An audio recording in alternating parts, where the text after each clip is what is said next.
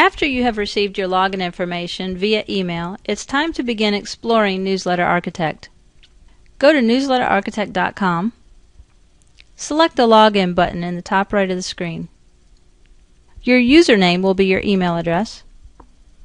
Type in your temporary password that was emailed to you. And select the button that says Log Me In.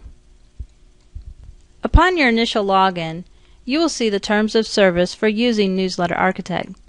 Please read through the Terms of Service carefully, and then select I agree. On this next page, you will be prompted to enter a new password. Start by entering the old password, that is the temporary password that was emailed to you, and then decide on your new password. As you can see, there are certain specifications for our passwords.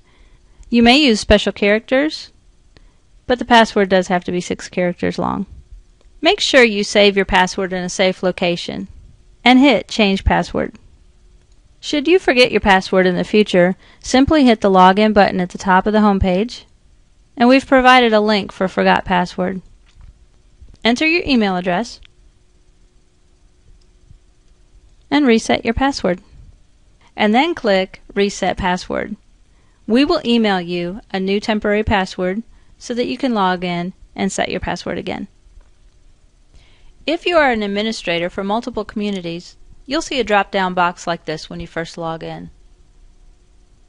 This makes it easy to navigate between communities. If you wish to navigate from one community to another in Newsletter Architect, simply go to Settings, select the link that says Change Client, and go to a different community. The link for Home will take you to a page similar to this that will show up to 3 newsletters. The Getting Started link will open a separate window. This reveals 10 bullet points on how to produce and publish a newsletter. You may want to save this PDF file to your computer or print it as a helpful guide for creating a newsletter. The next link you will see is Order History. This page is an overview of your orders. You'll have an order number, the newsletter name, the folder in which the project is located, the type of order, your confirmation number, your status. This column is very important after you publish a newsletter.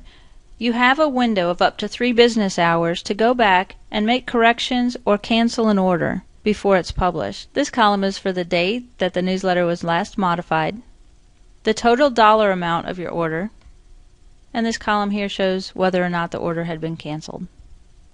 The Settings link is a location where you can go in and change your password. You can edit your return address, or if you're a property management administrator, there's also a Change Client link.